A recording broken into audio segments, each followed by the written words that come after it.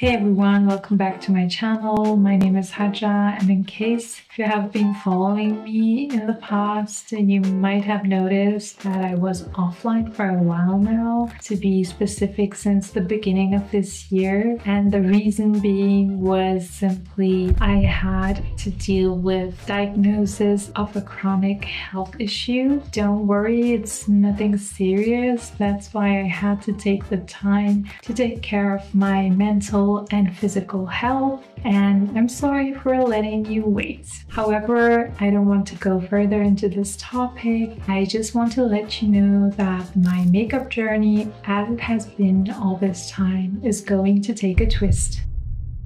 As I was so concerned about my health, I started to be more aware of what to apply to my skin and put into my body to help it heal, or at least not to get worse within time. Because I'm a makeup artist and I do work with cosmetics, I did hours of research on the internet about the toxicity of cosmetics and found out that all the products I have been using in my makeup kit or bathroom are at some point toxic, even the ones that claim to be clean and natural. So I found out that there are plenty of ingredients used that are toxic, and some not known to be toxic at the moment, because there is a huge data gap and studies on those according to EWG. However, they could turn out to be harmful in the near or far future. We don't know about this yet. I found out that the FDA or EMA does regulate some of the known toxic ingredients and percentages in certain foods, drugs, and cosmetics, so that industries are only allowed to use a small percentage into their products and be able to sell their product on the market. Now, if we take a moment and think of the fact how often we use those products, probably daily,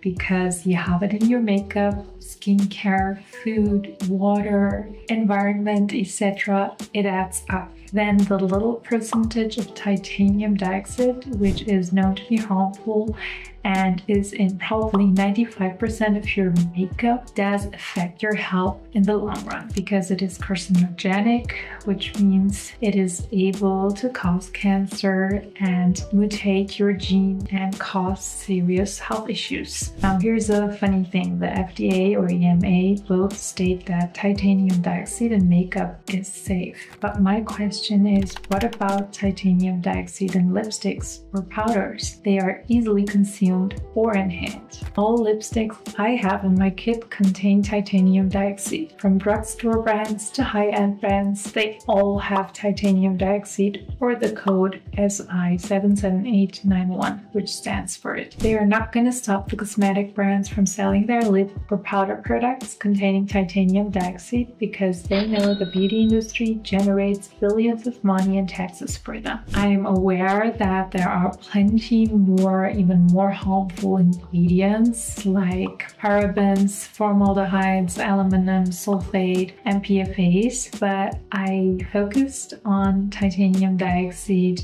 on purpose because it is proven that it is cancerous, especially when consumed or inhaled, and that one ingredient is especially in every clean or dirty makeup product like powders and lipsticks, because it works as a white pigment which gives the product a more pigmented and covering finish. In sunscreens, it is used as a UV filter or whitening agent. In creams, foundations, and sunscreens, users have to be aware that titanium dioxide is not nano-sized, otherwise it will penetrate into your skin and basically mess up your body. By the way, this video is not meant to be educational. That is why I was not precise enough about the chemistry and the ingredients, but I plan to be more specific about that topic in the near future. Also, I'm in no way an expert in this field. I'm a makeup artist and cosmetician. I work with makeup and cosmetics. I'm just a consumer like you, but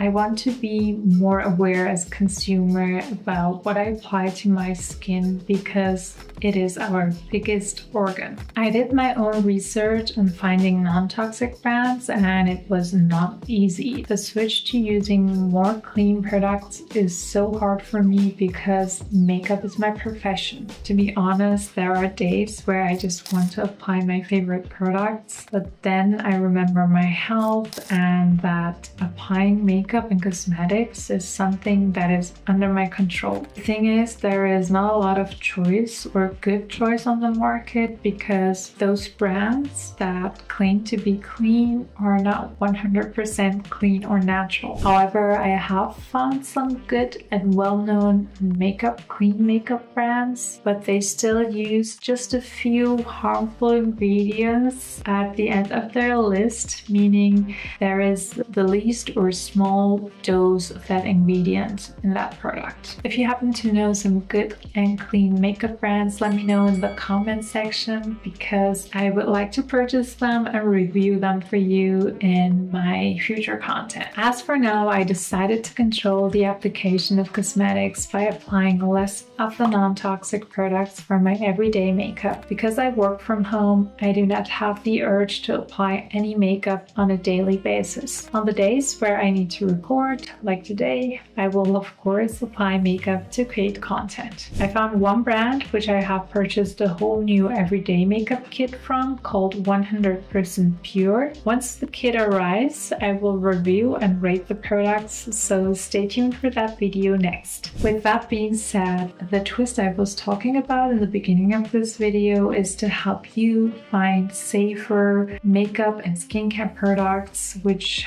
are, by the way, not only safe for you but also for our planet, because all those toxic products we apply onto our skin and wash down at the end of the day will go into our tap water and into the ocean and cause serious health issues for animals and humans. So on my channel, I'm going to help you with your makeup application just like before. The only difference will be the choice of the products I'm going to work with. So if you want to continue your journey with me, I would encourage you to do so because I plan to support you being your healthiest and most beautiful from now on. And if you're new to my channel, thanks for watching. Nice to meet you.